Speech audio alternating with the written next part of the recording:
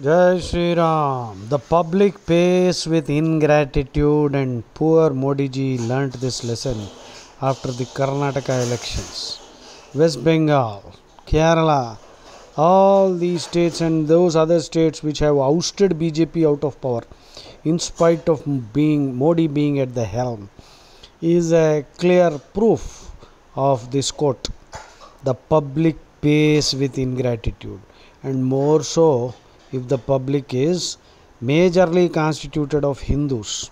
Unfortunately, we Hindus have become fully colonized and selfish. This thing was felt even by Sri Rama when he was banished to the forest. The public could have risen in revolt, but they didn't do that. And in Mahabharata, when Draupadi was being stripped, all the elderly people were sitting there. Bhishma, Drona, Kripacharya, many rishis were sitting there and watching the whole thing mutely.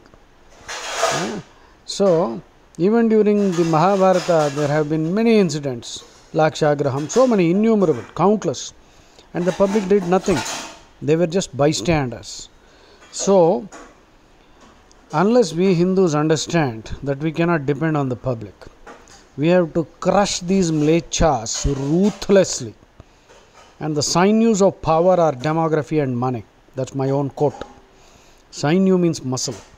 Demography, if we allow these rats, these bandicoots, these cockroaches to multiply at the pace at which they are multiplying, soon we will be swamped out of Bharatavarsha. And money.